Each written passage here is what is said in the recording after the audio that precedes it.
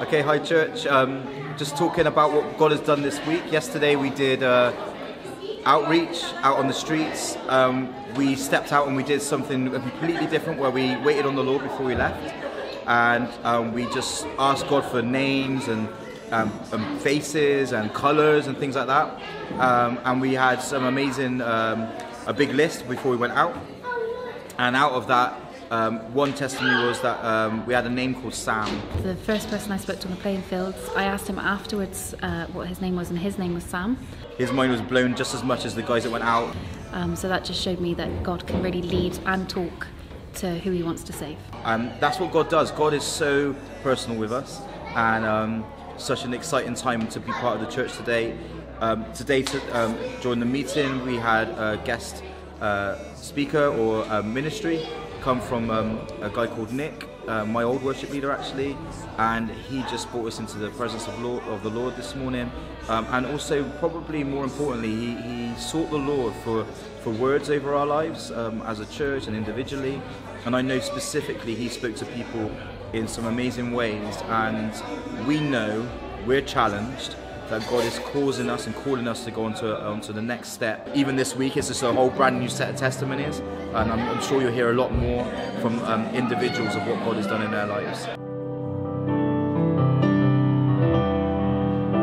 And there's no sound at all.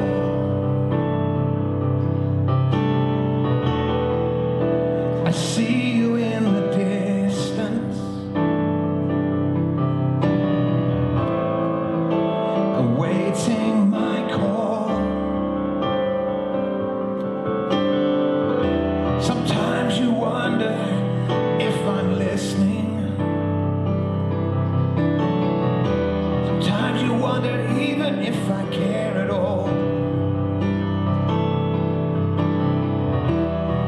It seems that all's before you is somewhere behind a wall. But my presence is upon you. Don't be afraid at all. Yet somewhere in the distance, you're worried you might fall. But my grace will keep you standing, even in the times of war. My strength is all sufficient, and I'll keep you through it all.